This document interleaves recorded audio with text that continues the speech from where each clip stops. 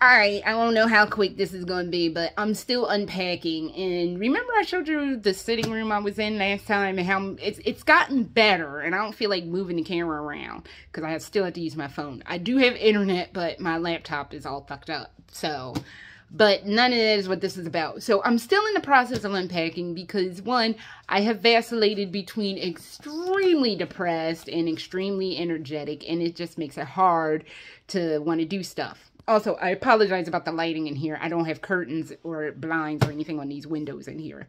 So it's a little misty looking, let's just say it here. But, so I'm unpacking and trying to get things clean and organized and put together. So I found in one of the boxes from Germany, I found this book. And it's called House of Leaves. And this is as far, I got to like page 53. And I always wanted to talk about it because I'm like, I used to read a lot and then I got out of the practice of reading. The internet has destroyed my concentration levels.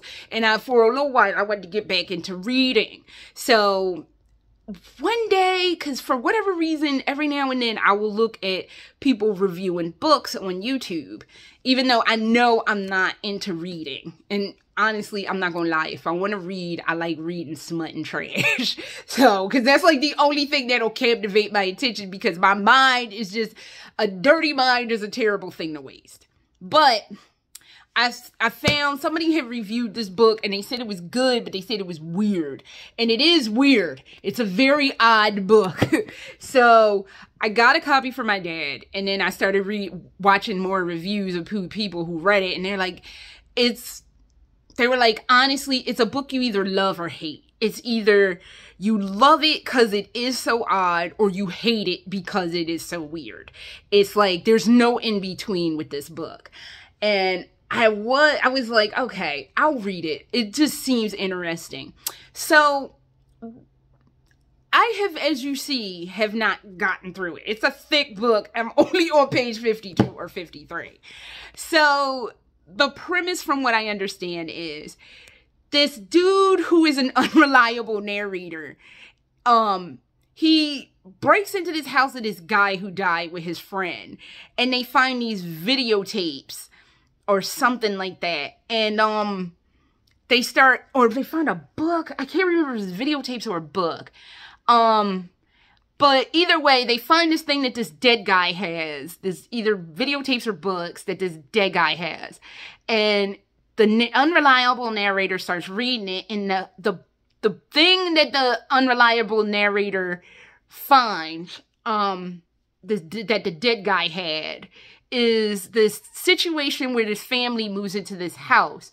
But the house is bigger on the inside than it is on the outside. And the house periodically changes. Like, it just, like, a door will be somewhere where it wasn't. And it's just all this weird fucked up shit is happening in this fucked up house.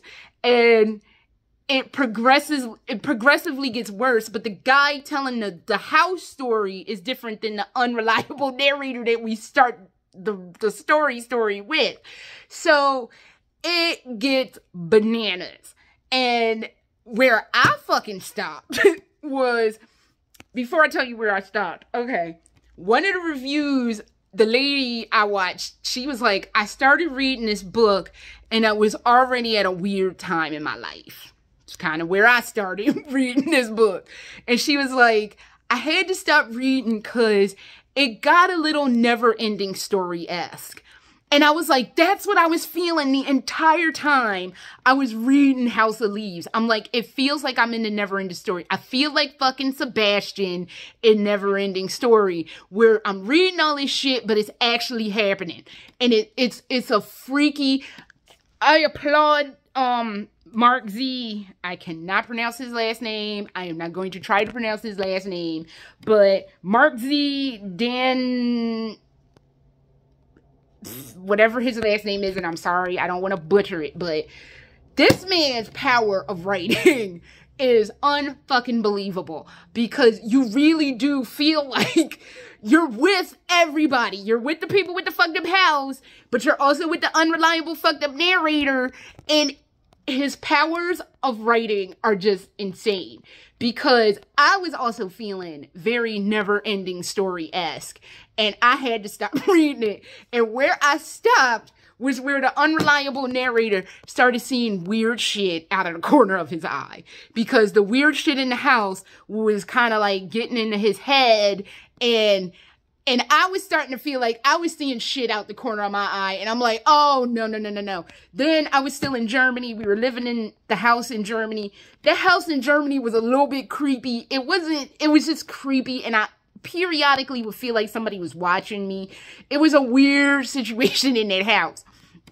So, and then Jose had to go on a business trip, and I was like, I'm not gonna be in a fucking creepy house by myself and feeling like I'm already feeling creeped out. This story is not helping this situation. So I just fucking stopped reading it. I stopped reading House of Leaves because I was just like, I can't do this right now. I can't be somewhere scared out of my damn mind by myself.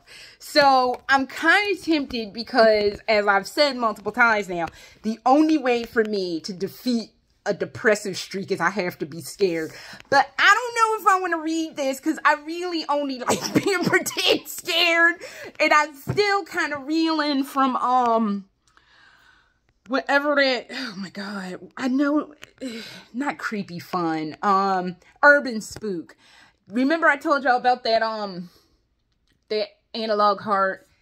Honestly, this would make a good ass analog heart. Like, if somebody wanted to undertake it, because I know the author never wants House of Leaves to be a movie, because I don't think I think what I read was he doesn't believe Hollywood would do it properly. Hollywood would not do it properly. Somebody on YouTube would. They would hook the shit up where you wouldn't know. It would be fucked up, scary, and you wouldn't know up from down, and you'd be all fucked up. So, honestly, if they did turn it in, he would have to get one of these analog horror people to actually do a House of Leaves. And I think one of these, like Remy Abode, who did Gemini Home Entertainment, Urban Spook would have you all fucked up too, because that's that serial killer analog horror one. That has me all fucked up. I watched somebody talk about some dude who did something called Skidamarink, which is an actual horror movie, but the person who did Skidamarink got their start on YouTube. I think they would hook House of Leaves up where you'd be all fucked up and like, what the shit?